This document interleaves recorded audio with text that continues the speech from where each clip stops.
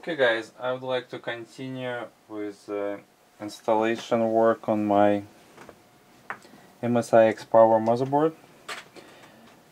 I need to install CPU block, RAM blocks and connect everything together with the motherboard. Blocks already in place, but I still would like to remove this block and see what's under it, because as you remember, my original heatsink doesn't seem to have a proper contact with this chip, so I'm wondering if it was improper assembly or it's some sort of defect on the heatsink itself, or maybe motherboard has a certain variation so the chip is lower. And before I put too much work into the entire system, I'd like to make sure that there is a proper contact between the water block and the chip itself, just for the sake of it. So before we start with everything else, I'll go through the trouble and remove block one more time. Well, actually it will be first time I'm removing it, but before we removed heatsink itself. It's only 3 screws, so it won't be much trouble. And okay, so let's see what we had here. No, well, as you can see, there's absolutely no problem at all. It was everything was properly installed, so in a way it was a waste, but at least I feel a little bit better right now. And I'll just reinstall it back, clean it again and put it quickly in place. I also would like to replace this thermal pad because it seems wasn't really properly squished. So I probably will put, instead of 1mm version, I'll put 1.5mm to give it a little bit more thickness, because that's definitely not enough. I will spare you from watching installation block one more time and just put it in back, and after this we continue with installation of CPU block that I have a Bitspower Summit, which was donated to me by Bitspower, and I'd like to try it. Well, just want to show you a quick close-up. I put 1.5mm thermal pad, 11 watts rated, and you can see that I put block in place, press it, and you can see marks. With a supplied 1mm pad was no marks, so no proper contact. So that's something that you might want to double check if you use the same kind of block, and there's a chance that probably 1.5mm is the right size of the thermal pad, not 1mm again. And if you look at the edge of the board for MOSFET blocks, you can see they're properly squished, so supplied thermal pad for MOSFET is perfectly fine. Okay, let's put this block on. Here's my thermal paste.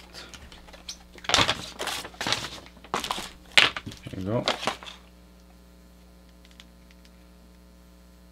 As usual, I expect a few posts saying that spreading sucks. So while I'm doing that, you might just start typing your comments about it, and I will meanwhile do what I usually do and put thermal paste in place. Okay, good enough.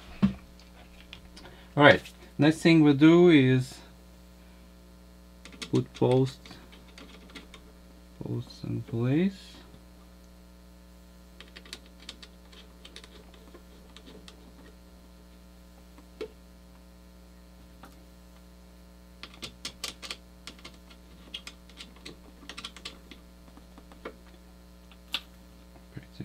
straightforward operation.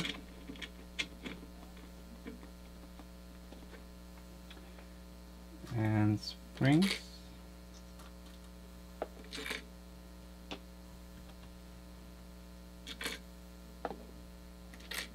Okay. And then we put block itself. Well, it's relatively obvious right here that says that you need to remove protective film. You need to remove it, obviously. And you might want to give it some small cleaning with microfiber. Okay, now which direction I want to go is the question.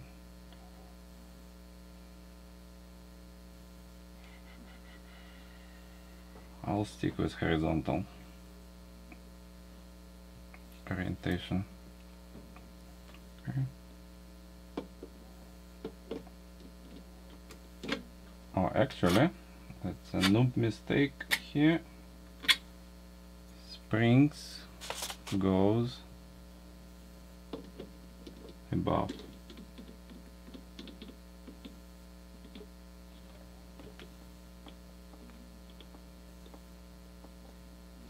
Okay.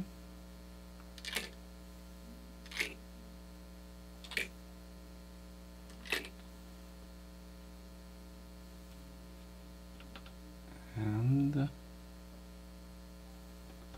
we put posts.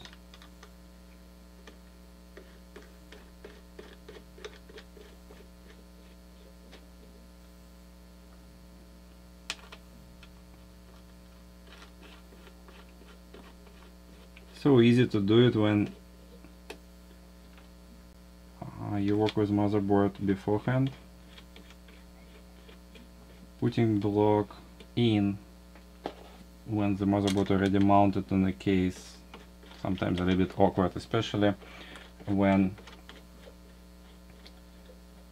there's a lot of stuff around.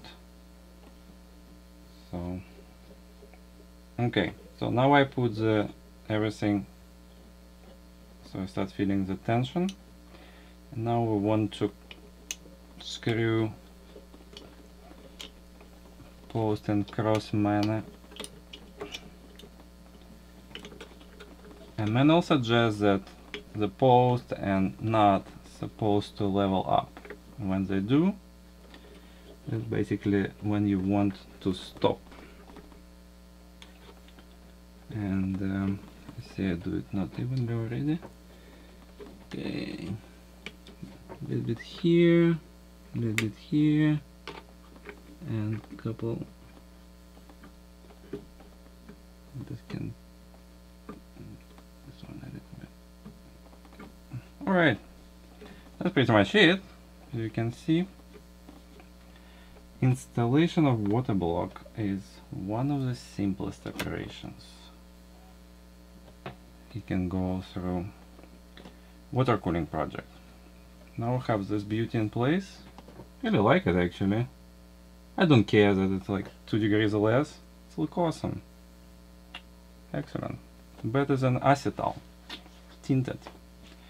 So I still can put some, I believe, some LEDs in.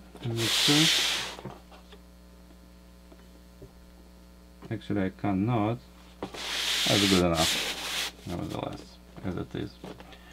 Okay, next step, memory blocks. Alright, I spare you from watching installation of 8 RAM sticks, but to support it, this box not that sturdy. And you see I have those modules already have some thermal pads on them and heat sinks removed because I'm reusing it from my Silent Sniper build, which was downgraded with less potent memory at this point.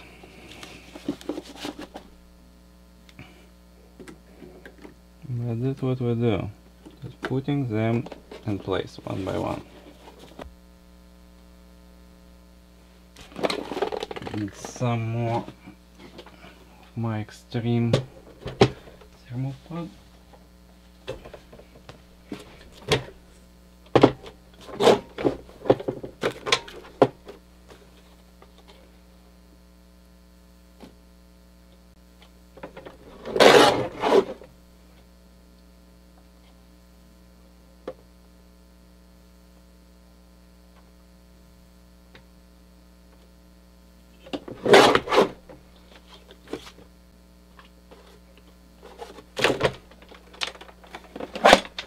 Okay.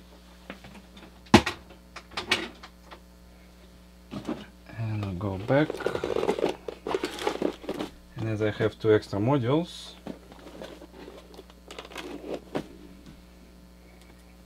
I will be applying that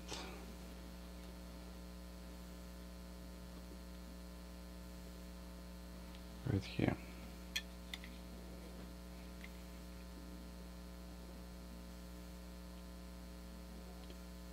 There's a graphite thermal pads which has conductivity rating like 20 or some ridiculous number. The only problem, they are conductive, so but heat doesn't matter on those, on this particular application. Okay.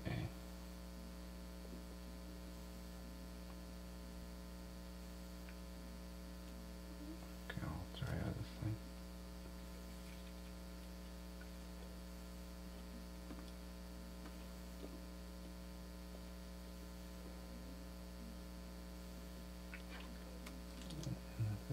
Oops. Right.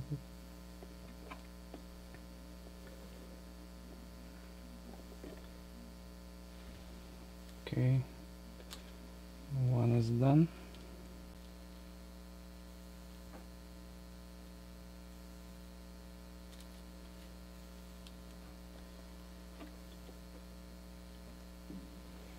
Okay, that's better.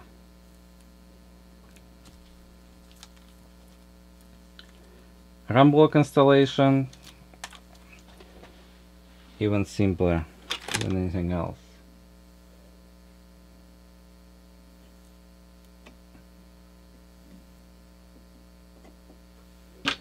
Take the block, you put it in place, line up with the holes for screws, and you put screws on. Simple as this. I wish Bitspower made this tinted version for the RAM blocks, but I don't believe they exist. So I'll stick with clear type, and that will do.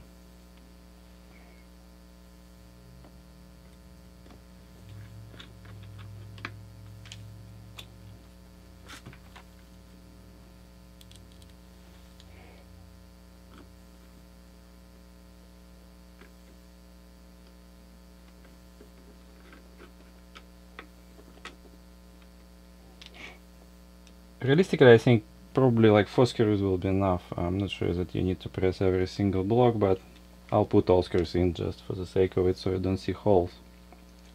Other than that, it's elbow grease. Easy. Okay guys, I would like to give you a final look on a complete assembly we just finished up. So we have 2 XSPC blocks and 3 Bitspower blocks for RAM and CPU. I don't have time this week to go through connections, and to be honest with you, I'm not quite sure how to do it at this point, so I need to sleep on it for a couple of days and see how to get out of this mess. So the challenge is that those 2 blocks on the lowest level, CPU block a little bit higher, and those RAM blocks completely sticking out. So the question is where we're coming from radiator, to which connection, and from which connection we're getting off towards our graphical card. So yeah, I don't know yet how to make it look good. Definitely will be messy. I might take a piece of paper and draw different ways and see what's happening. I definitely will be using 3/8 type of tubing just to make life easier. And don't ask me how to do it 1/2 inch. If you want to, I believe the space is enough here to go 1/2 inch tubing, but it might be slightly different from what I will be doing, because I have basically more room to work with, because of the fittings will be smaller and the spacings that I have to deal with will be bigger. Right, so that's it for this week. I'd like to thank you everybody who follow up my build and support our store. I will come back next week with further update. See you soon, guys.